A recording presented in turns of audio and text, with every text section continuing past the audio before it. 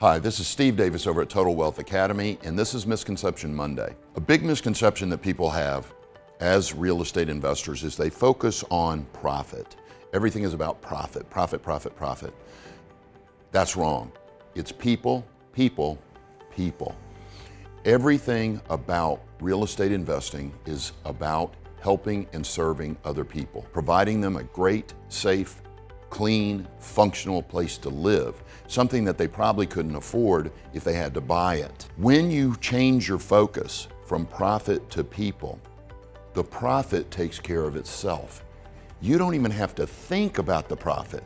You think about how you're here to help and serve those families with your real estate. I learned this when I finally moved into apartments. The more I focused on helping and serving and taking care of my tenants, the more money I made. And I didn't have to think about it. The more money my investors made, the more money I made, focusing on helping and serving other people.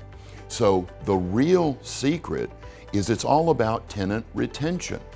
Take care of your people so they stay there for 2, 3, 4, 5 years, especially in single family. Sometimes that'll be 10, 15 years that they stay with you if you don't focus on profit and you focus more on helping and serving other people.